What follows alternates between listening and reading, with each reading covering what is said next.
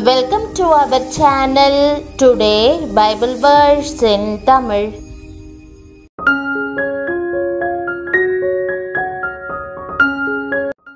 இன்றைய வசனம் நீதிமொழிகள் 8ஆம் அதிகாரம் 17ஆம் வசனம். கிறிஸ்துவுக்குள் பிரியமானவர்களே, நம்முடைய ஆண்டவரும் இரட்சகருமான இயேசு கிறிஸ்துவின் வல்லமையுள்ள நாமத்தில் உங்களை வாழ்த்துகிறேன். என்னை சிநேகிக்கிறவர்களை நான் சிநேகிக்கிறேன். அதிகாலையில் என்னை தேடுகிறவர்கள் என்னை கண்டடைவார்கள் என்று கர்த்தர் கூறும் அருமையான வாக்குத்தத்தத்தை என்று தியானிப்போம். நம்முடைய ஆண்டவராகிய கர்த்தர் நம்மை அளவில்லாமல் நேசிக்கிறார். நாமும் அவ்வாறு அவரை நேசிக்க வேண்டும், தேட வேண்டும், அவரை நோக்கி கூப்பிட வேண்டும் என்றெல்லாம் விரும்புகிறார். அவ்வாறு அவரை தேடும் பொழுது தம்முடைய பிரசன்னத்தினால் நம்மை நிரப்பி நிறைவாய் ஆசிர்வதிக்கவும் காத்திருக்கிறார். நம்முடைய முற்பிதாவாகிய ஆபிரகாம் கர்த்தரை தன் முழு இருதயத்தோடும் நேசித்ததை குறித்து வேதத்தில் வாசிக்கிறோம். ஆபிரகாம் தேவனுடைய சிநேகிதன் என்று அழைக்கப்பட்டான். ஆண்டவர் மிகுந்த அன்புடனும் தயவுடனும் ஆபிரகாமை அழைத்து நீதிமானாக்கி ஆசிர்வதித்து வழிநடத்தினார். அவனும் அவரில் முழு இருதயத்தோடும் அன்பு வைத்து அவருடைய சிநேகிதனாக மரண பரியந்தம் அவரோடு நெருங்கி வாழ்ந்து வந்தான். அதே போன்று தாவீது வாலிப வயது முதற்கொண்டே ஆண்டவரை தேடி அவர் மீது அன்பு கூர்ந்தான். ஆகவே கரவலாடுகளின் பின்னாக திரிந்த அவனை தமது ஜனத்தையே மேய்ப்பவனாக மாற்றி அவருடைய இருதயத்துக்கு ஏற்றவனாக வழிநடத்தி ஆசிர்வதித்தார். பிரியமானவர்களே, நீங்கள் தேவனுக்கு சிநேகிதமான முறையில் வாழ்கிறீர்களா? அவரே உங்களுக்கு ஒரே நண்பராக இருக்கிறாரா? ஆண்டவருடனான உங்கள் உறவை இன்று சீர்தூக்கி பாருங்கள். உங்களுடைய மற்ற நண்பர்களையும் இயேசுவையும் ஒன்று போல் நினைக்காதீர்கள். இயேசுவை எவ்வகை மனுஷீக அன்போடும் ஒப்பிட இயலாது. அவரே உங்கள் உண்மையான சிறந்த நண்பராவார். ஆபிரகாம் கர்த்தரை தேடுவதில் ஜாக்கிரதையாய் இருந்தான். அவரை உண்மையாய் பின்பற்றினான். ஆபிரகாமின் இருதயத்தை தேவன் தமக்கு முன்பாக உண்மையுள்ளதாக கண்டார் என்று வேத வசனம் சாட்சி கொடுக்கிறது. உண்மையாய் நடக்கிறவர்களோ அவருக்கு பிரியம் என்றும் கர்த்தரோ உண்மையுள்ளவர். அவர் உங்களை ஸ்திரப்படுத்தி தீமை நின்று விலக்கி காத்து கொள்ளுவார் என்றும் வேதத்தில் வாசிக்கிறோம். பிரியமானவர்களே, இன்று உங்கள் வாழ்க்கையை சோதித்து பாருங்கள்.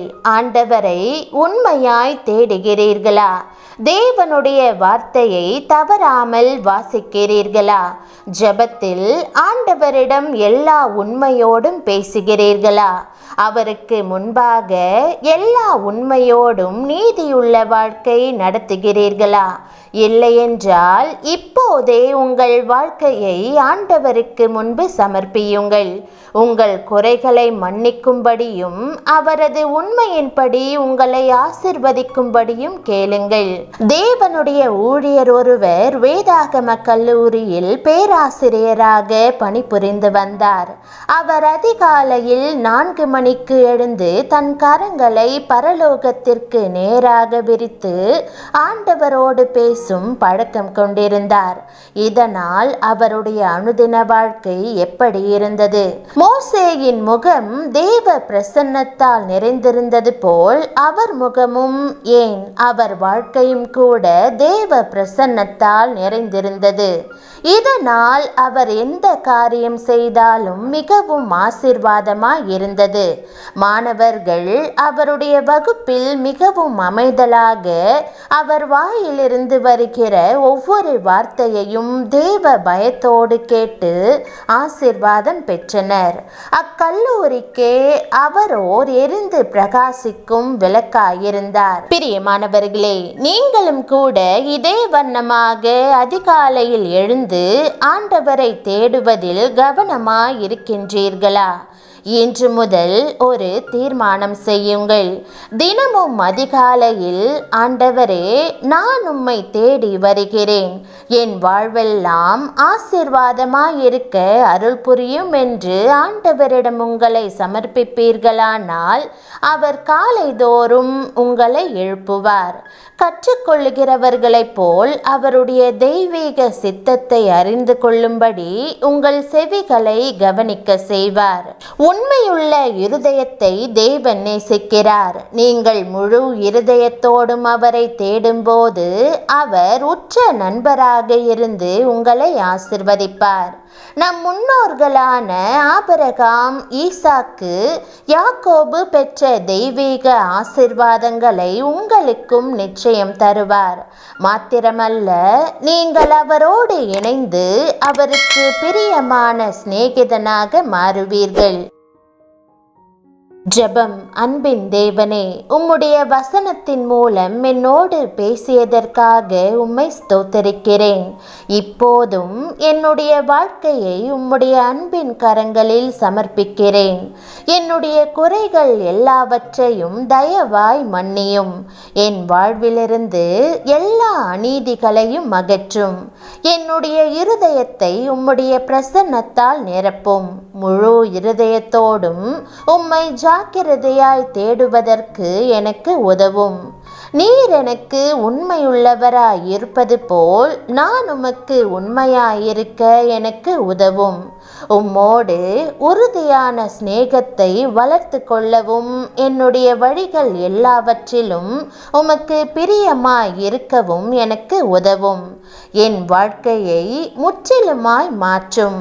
ஆபிரகாமை நீர் ஆசிர்வதித்தது போல என்னையும் ஆசிர்வதியும். நீர் மெய்யாகவே உயிரோடு இருக்கிறீர். எனவே உம்மை தேடுவதில் பயபக்தியையும் ஜாக்கிரதையையும் எனக்கு தந்து அதன் மூலம் என் வாழ்க்கை இன்றும் என்றும் ஆசீர்வாதமாய் இருக்கவும் உமக்கு பிரியமான நல்ல சிநேகிதியாக இருக்கும்படி அருள் தாரும். இயேசுவின் நாமத்தில் ஜெபிக்கிறேன் நல்ல பிதாவே, ஆமென்.